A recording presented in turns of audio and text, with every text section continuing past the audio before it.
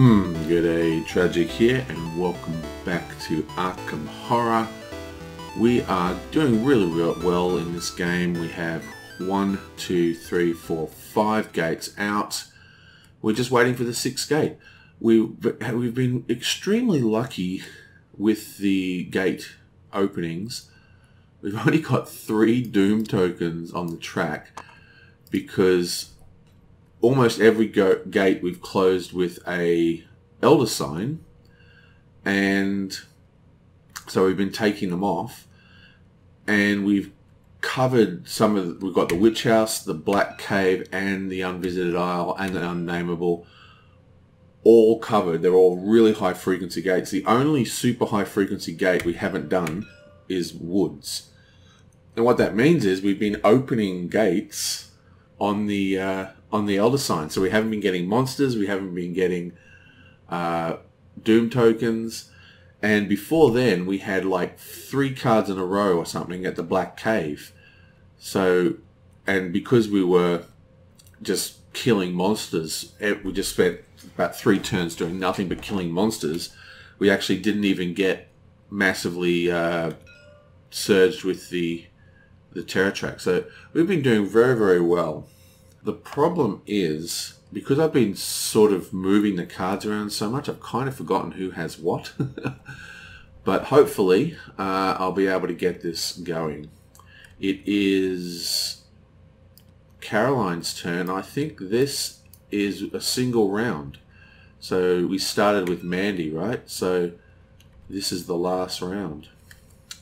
Okay, so let's... for starters, she has the blessing, so we'll roll for her blessing. Hopefully we are not going to get... Okay, 3. And it's on a 1 we discard, so that's fine. Now she has Voice of Ra. And what has she got here? She's got 1, 2, 3, 4, 5, 6, 7, 8, 9 tokens.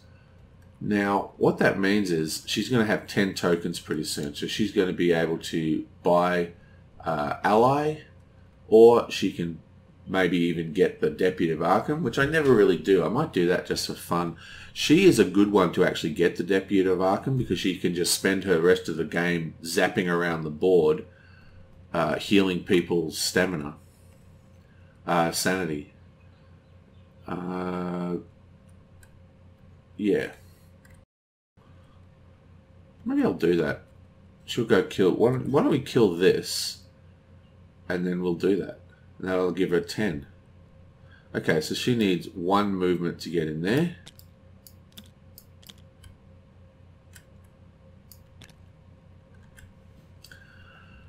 And she may as well just go 1, 2. Give her a bit of extra sneak just in case. Now, I don't think we need to spend sanity with Voice of Ra for this. Actually, we do have this tome. Law -1 check. What's her law? 5. Yeah, so what oh, she gets 1 sanity during her upkeep because of psychology ability as well. So we'll actually leave that as 3. She's only used 1 movement point. So she's going to spend the other 2 movement points to do this tome. So that is a law -1 check. She is blessed. So that's 4 die.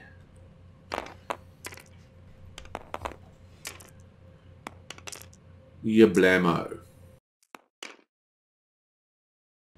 Nice. So this is a pass. This gets her 1 spell. Curse of Azeroth. Nice. Okay. So now she's going to do the will check, which is a will -1. Wait. Oh yeah, and she loses a sanity. Will -1. She'll just lose that sanity straight up. And that gives her... Now she has to attack. So we just automatically fail the sanity. And now we're attacking. We have fight of 4, and we're going to use the sword of... Oh, actually, do we want to use the sword? What have we got here? Yeah, we're going to use the Sword of Glory, so that's another 6, so that takes it to 10, and it's got a modifier of 0, so boom, we need 1 hit.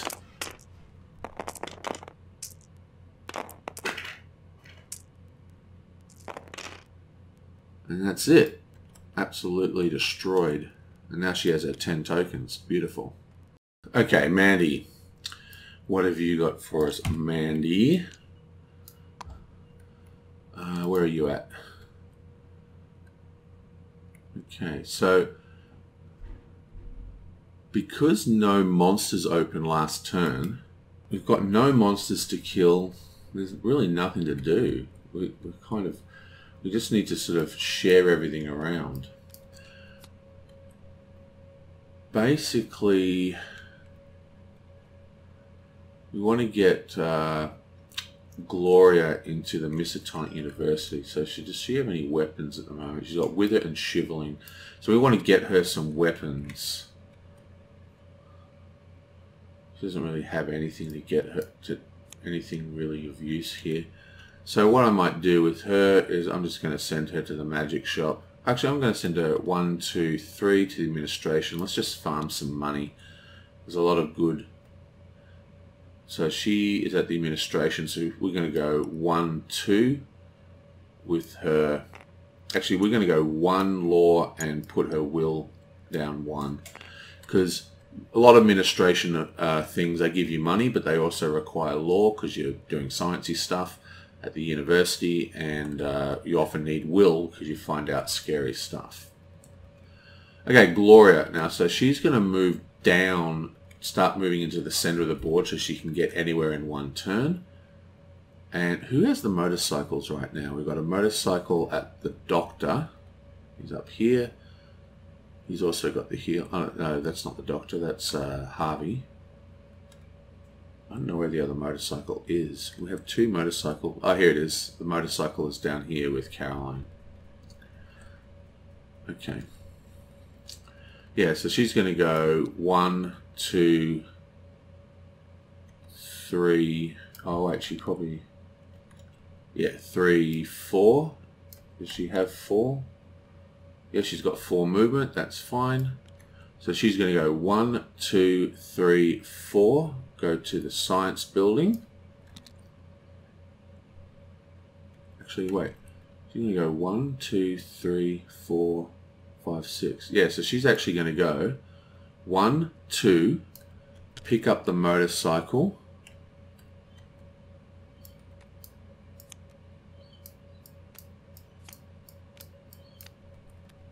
And let's take Fine Gate and the gate box.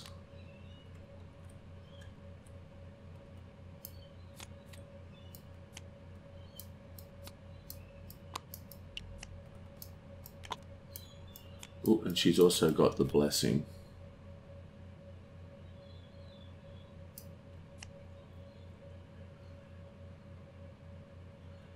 So she has to roll for that blessing as well.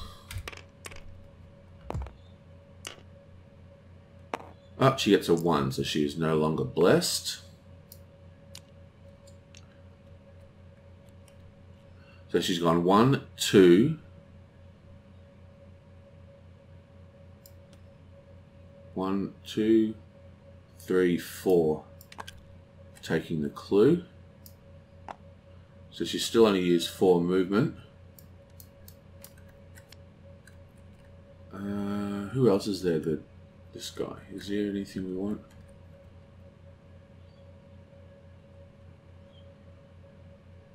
Fine Gate with a... No, we're fine. We're good. We're good. We're all good. Okay, so that's her move. Dexter. He is going to go 1, 2, 3 to the magic shop.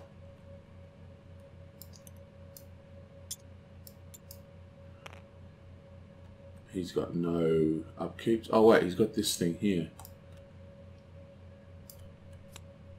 Okay, so this was here, right? So he's going to go up. So 3 plus 2 is 5. So we can actually do this. So it's a law -2 check.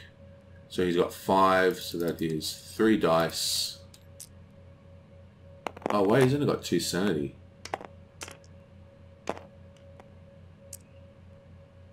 Okay, so he loses 1 sanity. He draws 2. He draws 4 clues. 1, 2, 3, 4. And instead of moving down here, we're actually going to go back up here. Get our sanity back.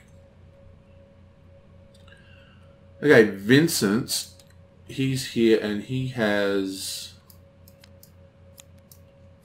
got a low health.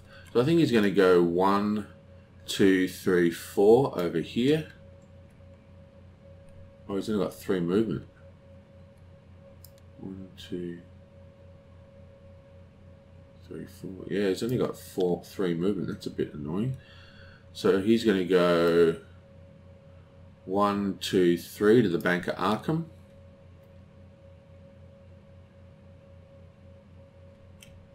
He's got no plus speed or anything. He does have the fit automatic, which is nice. The Doc, he's got a ton of stuff. He's got the healing stone for starters, and he's also blessed.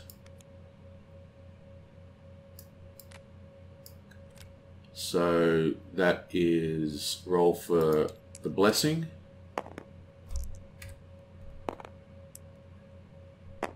It's a pass, and he gets +1 on his sanity, because this heals both sanity and stamina. He's also got a motorcycle. I think he's just going to stay where he is though. Why not?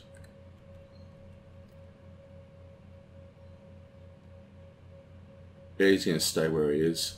Look, there's a lot of activity around here, wasn't there? Jenny. Okay, so Jenny has... Okay, so Jenny's going to go 1, 2, 3, 4, 5, 6. Oh, we can't do that, can we? Oh, well, first she has to roll for a blessing.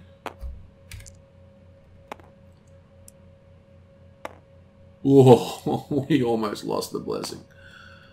And she's going to stay where she is. She also gets $1. And that's the end of that deck. Nice.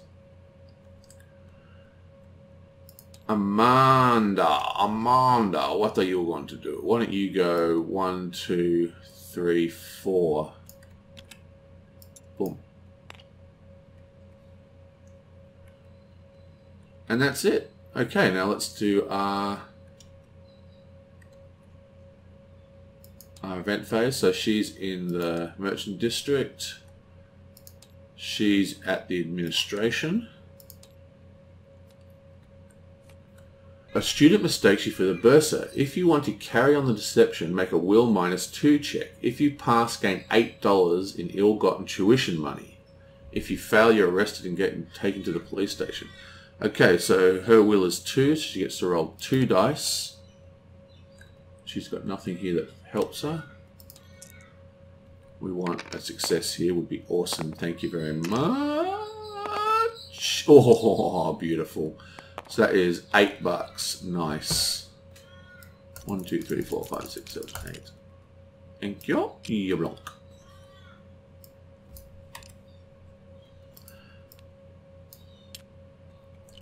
Okay, Gloria, she is in the graveyard. A monster appears. Okay.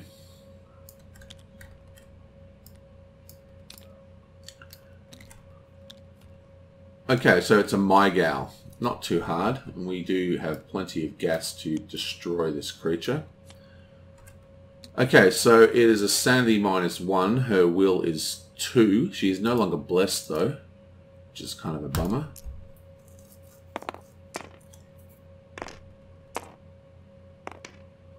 Actually, her will is 4. So we get to roll 1 more dice. Beautiful. Because her will was 4, it's -1, we get to roll 3 dice. Okay, now we're going to attack back. We only need 1 hit, it's got no modifier. She has 1 fight. I think I'm just going to use Wither. So that is 3 dice to cast Wither.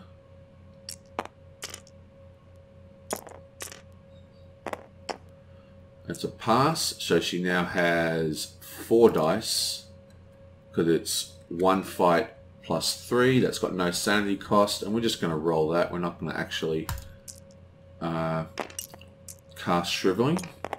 Save on the sanity. Oh, that is a fail. We're going to use Mandy's ability to re-roll that.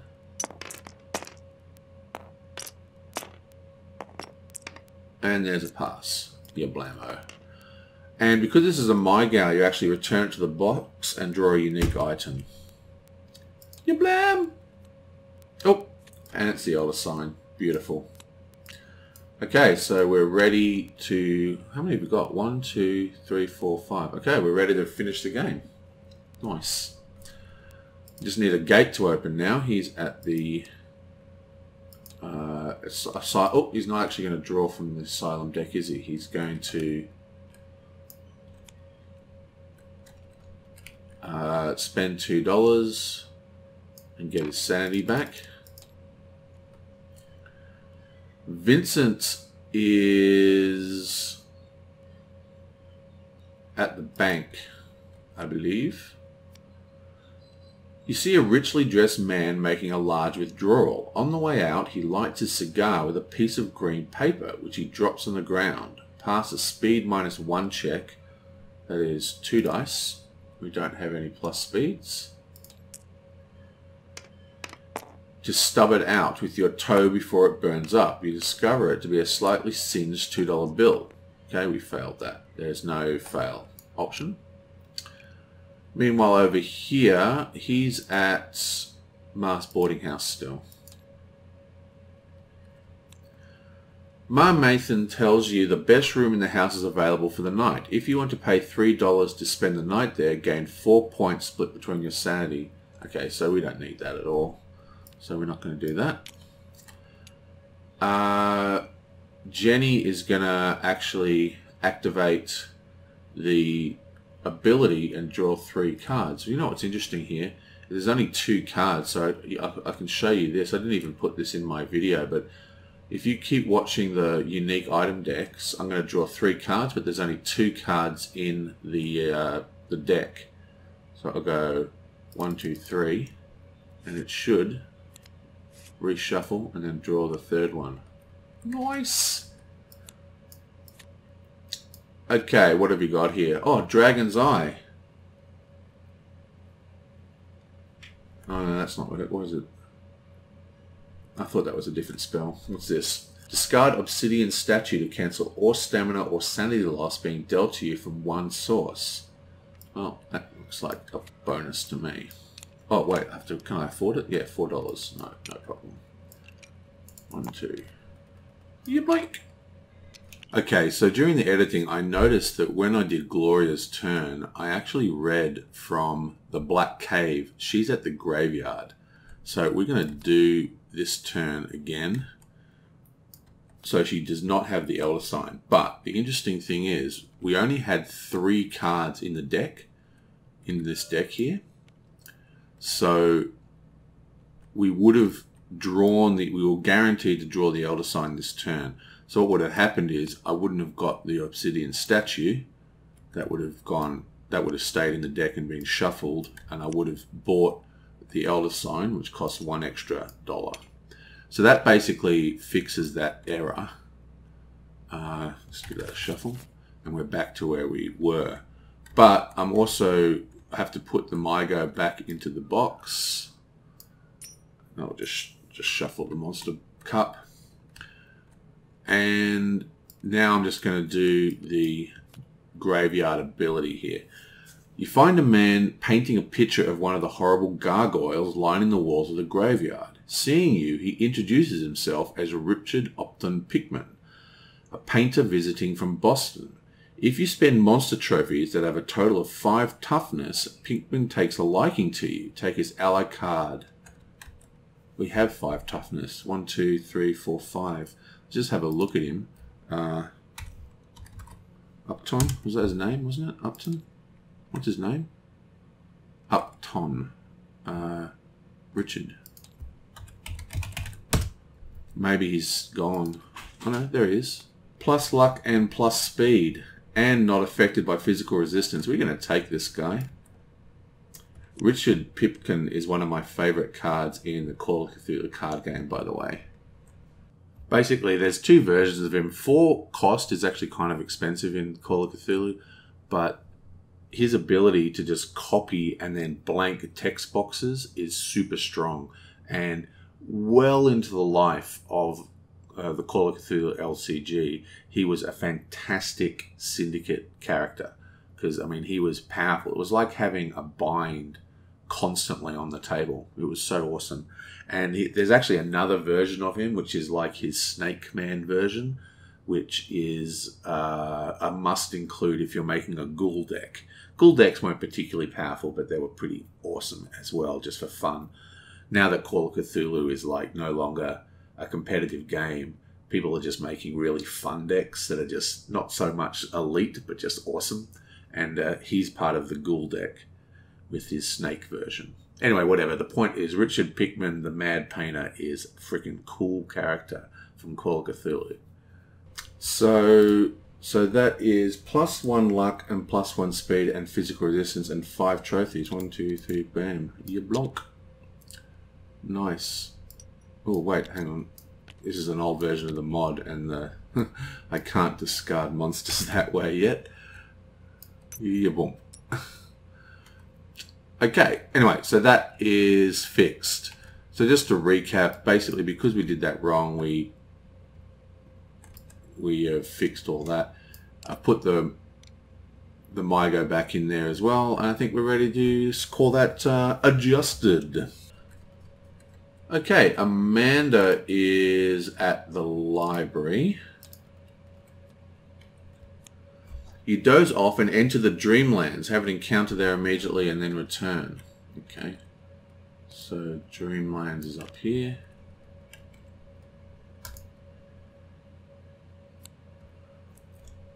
The obsidian door refuses to open. Pass a fight -1 check or stay here next turn struggling with it.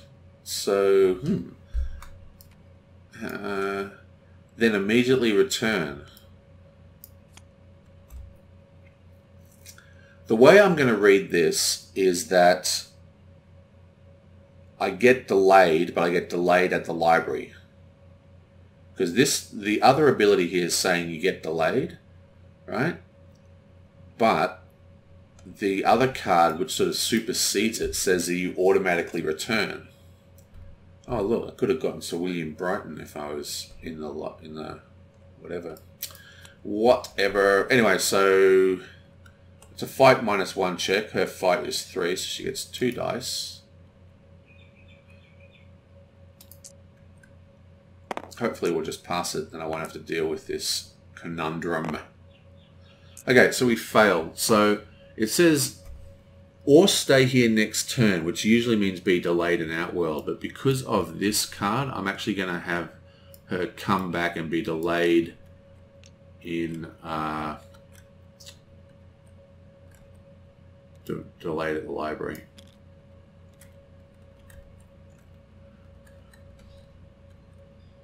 Yeah, this is the old token where you had to change its state. It says delayed on it, but I just found it a little bit hard to see. That's why I changed it to being grayed out with the symbol instead. And you can also just flip it over now. Okay, that's that. So everyone's taken their turn. Now we need a gate to open, please. Ya blammo. The Witch House. The Witch House is actually got a seal, so nothing happens. Moon and pluses move, but you know what? There isn't a single monster on the board. So that doesn't happen. We get a clue at the Black Cave. And a rusty train arrives in Arkham, disgorging 2 monsters into the north side streets. So a warlock with his Carthaginian bodyguard. Whoa. These guys are very nasty. 4 to 6, everyone loses stamina, and they're 3 to kill. I think Jenny will be able to take him out though. Okay, that's that turn. One last thing I forgot is this disturbing the dead thing. So this is a very bad rumor. I've got to remember to do this. It is a 1 or 2. So we rolled, what is it, roll 1 dice? Yeah, so we roll 1 die. And we just basically don't want a 1 or a 2. Thank you. Whoa, almost rolled a 2. Okay, good. So every time we roll a 1 or a 2, we raise the terror level, which sucks. Okay, now we're done. Right, I mean, we've got to get a gate soon, right? This is why they added gate bursts to the game. But the gate burst was a double-edged sword. The gate burst made endgame more exciting because the thing about this game, it's very, very difficult, but once you sort of get, you know, 4 or so gates out, it starts to become a lot easier because the mythos phases aren't as bad because you're not gaining doom tokens and stuff. So they added this thing called gate burst, which means that even if there's a seal, a gate will open. But the offshoot of that is that the game literally there's no time limit on the game. It can go forever. I mean, no matter how many gates you seal, you could always have the chance of the gate being burst and having to reseal it. And that was one of the things that a lot of people dislike about this game, which I don't mind because, I mean, if you're going to play this game, you're going to play this game. I'm happy to play it for a long time. Particularly now that I've made this mod and I can just save it. But yeah, you're sort of witnessing why the gate burst was invented in the next expansion. Anyway, that is Arkham Horror, and I will see you guys next time.